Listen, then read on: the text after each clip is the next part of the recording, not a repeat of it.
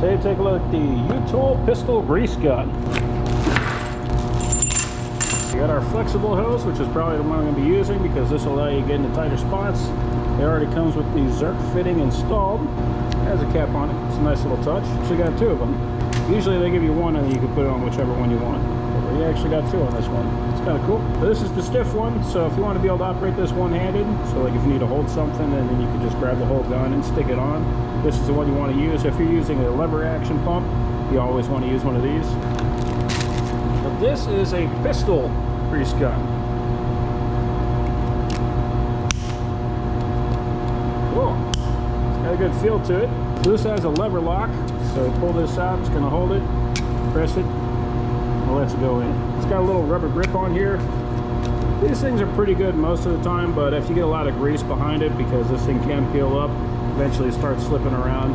I've used a lot of grease guns, it's just the way these things go. So you actually have a second stiff nozzle holder, and we have a precision tip, so if you just need a grease inside of a bearing or something like that, where you're not going to be attaching directly to the Zerk, use that. We can stick it on the top or on the front, so you just take an Allen, stick it on here, unthread this, and stick it in there. Then you can put your hose on the top. We always use the front.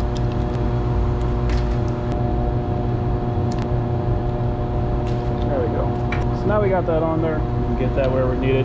We do have a bulk loader on here. We never use those. We usually use to throw a Zerk on here, and then we can put another grease gun on here and fill it like that. And then we have the air port right here. This thing's actually got a Phillips on there. Anyway, if you find that you fill it up and you keep on pumping and it's not happening, then you just press it on that, and then you'll start pumping, and it will allow the air to escape so that the grease can get inside and actually start pumping. Because the entire pumping mechanism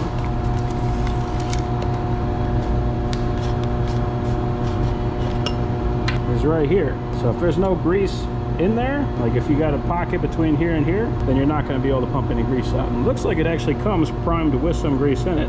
So that's good. So by me pulling this thing off and starting squeezing it, I actually pushed some of that grease out. So we'll fill this guy up. Now I have bulk grease, so I'm just going to fill this, but you always want to put a liner in there. So if you don't have a tube of grease, then just buy a new tube of grease, put that in first, because you need to be able to make this area a little bit smaller so that the seal has something to seal against. Otherwise, grease will just go behind the seal, and whenever you pull this back, pull the plunger back, the grease will just come out the end. So I'm going to be replacing this one, because as you can see, it's kind of broke. They're almost all levers except for this one, because this is a special grease. You can see it's got that weird fitting on there. But all of our pistol grips are dead, just because that's how grease guns go. So eventually this one will die. That's why I don't spend a lot of money on grease guns anymore. I've bought really expensive ones. It doesn't matter. They just all break. This one's broke, so this one's going to be replacing it. So I always use the old gun, just like whatever parts I can get off of this thing, because every grease gun is going to have a different point where it's going to break. I've had these things pop, but we're talking about 8,000 pounds of pressure. And if I'm lucky, yeah.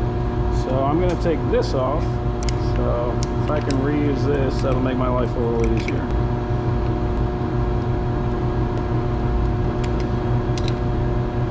So here I have an empty tube of grease, and I'm just using this so that that seal has something to press up against. There we go. So you can see the seal now is inside that tube. So now I can fill this up. So you got this big container of grease, and on here you can see it's pneumatic, and it is quite messy. But we can use this to fill up these tubes.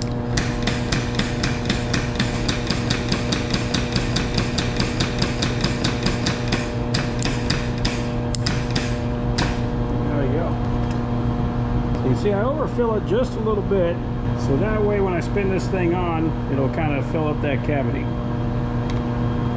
So that way, I'm not having to fight the air. So you don't have to get it super tight, you don't have to get a wrench on this thing. What I'm going to do now, I'm going to press in on that button, and I'm going to release the plunger. Alright, so we got some grease coming out. So now we should be fairly primed and ready to go. There we go. So we got grease coming out. Okay, so this is ready. Now you can keep this cap on here. Like if you got some grease dripping off like that, you just kind of put the cap over it. We're just kind of messy, so this is probably just going to get in the way. So I'm just going to pop that off.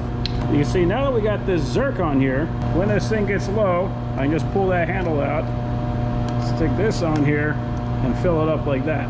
Now, the danger there is, of course, if you overfill this thing, you'll blow that seal up, and then you'll always have grease coming through the back. So that's one of the reasons that we have to buy so many grease guns, is because that happens a lot. For me personally, the only way that I fill up a grease gun is the way that I just showed you. I take the lid completely off, fill it from the bottom up, and then put the lid back on. That way I can ensure that I'm not blowing up that seal. And I've used a few grease guns like this, and sometimes you'll find that you'll be pumping along, but nothing will be happening.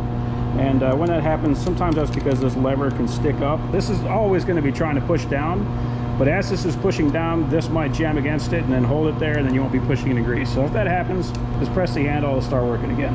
Now the other thing that people should be aware of, but they don't really seem to be, is that the way Zerks are supposed to work is you pop this thing on, we're talking 8,000 pounds of pressure that is being forced down. So if this thing could easily pop off, that would be a problem, because you'd never be able to get grease inside of it. The way you take these off, you don't pull straight, you pull to the side. You have to bend it, and it always pops right off.